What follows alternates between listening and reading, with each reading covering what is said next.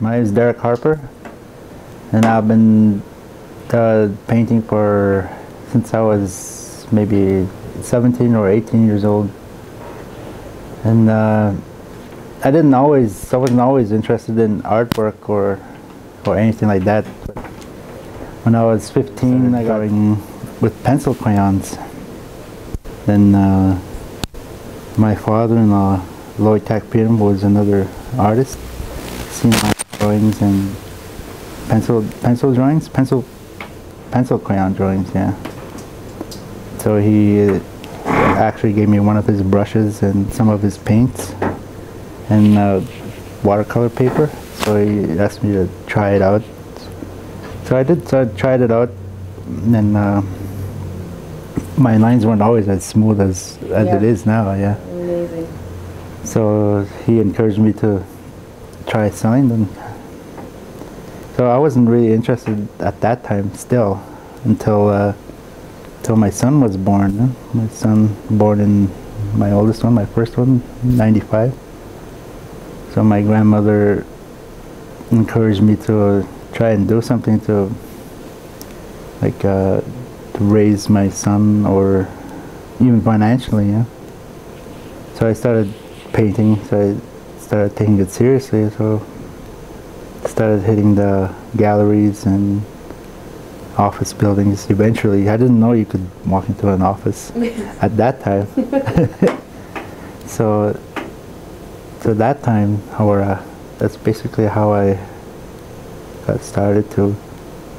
Do all your pictures tell a story? Most of them, yeah.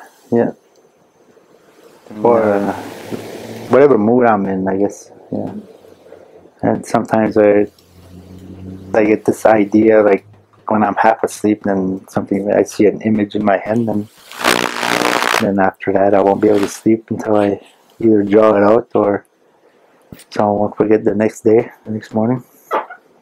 And usually, yeah. Most of them usually have a meaning. During the summer, for me, it's maybe a little bit harder because a lot of people are on vacation and the usual buyers are not there. But come September, like during the normal year, they're back to their routines as well. Yeah, so I find it better to sell, and some artists are pretty good with their business. They know how to market. That's another thing we have to learn. Well, I have to learn marketing and all that, networking.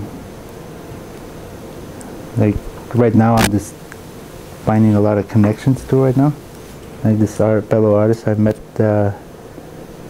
last year, and I just saw him at the mall today. He's actually taking me to his usual customers, introducing me and all that. When I'm in an art show, I get the older artists to look at my work.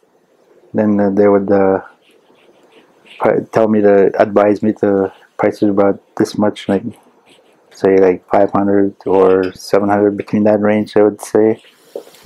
So you're still using mentors as well? Yeah. Those kinds of things. Mm-hmm.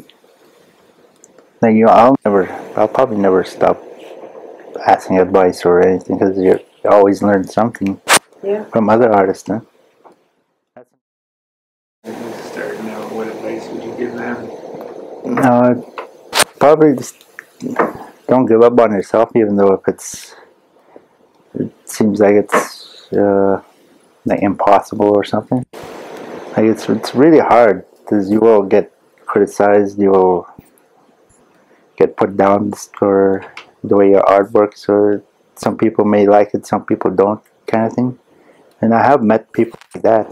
It's the only way I can support my family, so I kept doing it. It's never give up on yourself, yeah. No matter what people may say about your work, you'll always get better. That's what somebody told me there. You'll only get better, they will.